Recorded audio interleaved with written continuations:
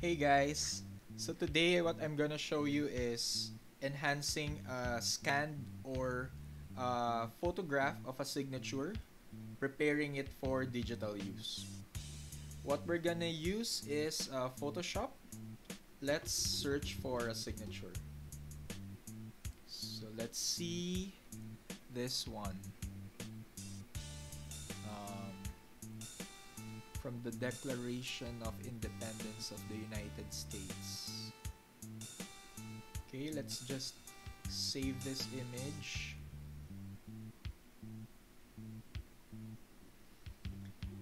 Let's open this image in Photoshop.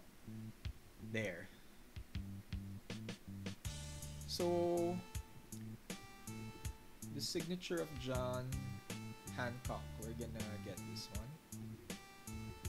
Let's use the lasso.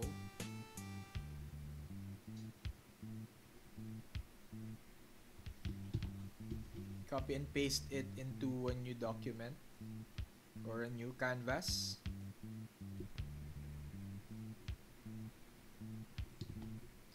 Okay, here. So I pasted it here. So imagine that this is your scanned signature and that you want to clean it, right? You want to convert it into a high resolution, ready for use in digital documents like in Adobe Acrobat or in any other software. So our goal here is to make this signature uh, black um, black foreground, or the signature itself is pure black and the background is transparent, and the file will be in PNG format. So first we need to make this a high resolution. So let's make it a size of an HD, which is 1920. There. Don't worry about the um, artifacts, which is the looks like a JPEG artifact when it's low resolution, because the next thing that we're gonna do is to apply a threshold adjustment to the image. So go to Image, Adjustments, and Threshold, and you can see that the image is converted to pure black and white. And you can simply adjust the threshold level.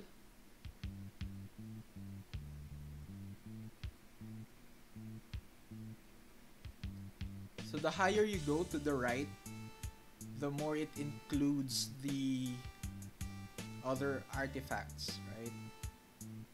So basically stay here in the flat area. Press OK. And now what we're gonna do is to remove uh, the other parts that we don't need. So for here you can use the eraser, the pencil.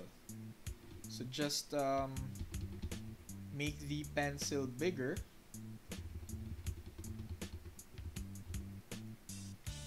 So as you can see, when we use threshold, that the image is converted to pure black and white, because you can see that it's really pixelated. Well, apart from this one,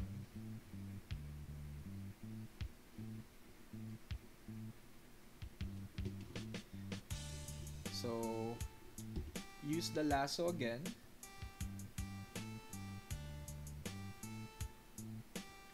To simply remove the other artifacts.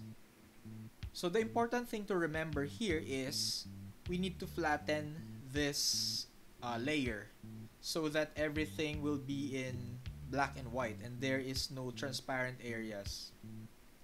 So just press Ctrl E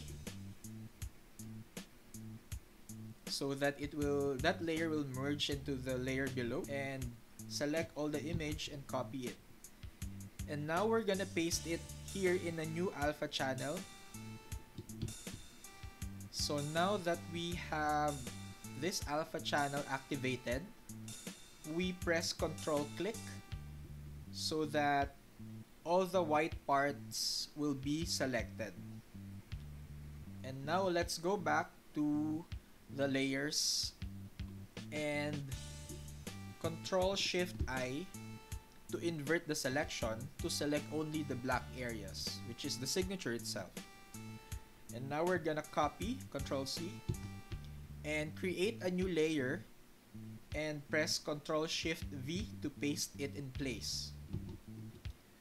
So now let's hide the background. And you can see that we only have the signature and with a transparent background.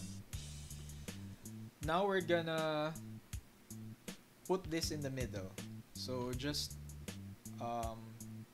no, instead of putting it in the middle, let's crop it.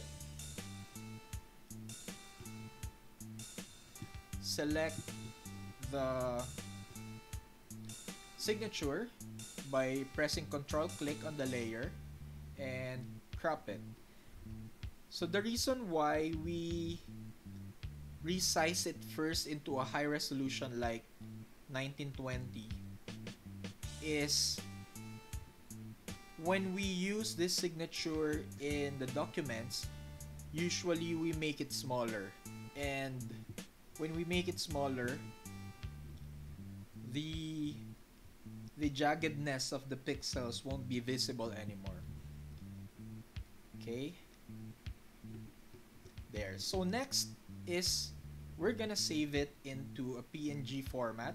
Let's go to File and Save As and choose the type as PNG.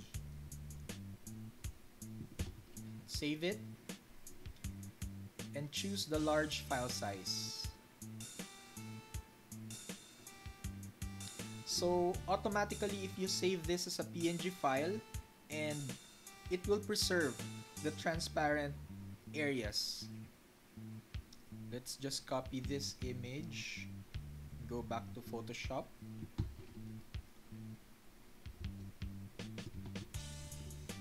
So for example, this is your document and this is the signature. Let's paste it here. We're gonna resize it. It's automatically resizing it proportionally, or the aspect ratio is locked. So just double click this. There.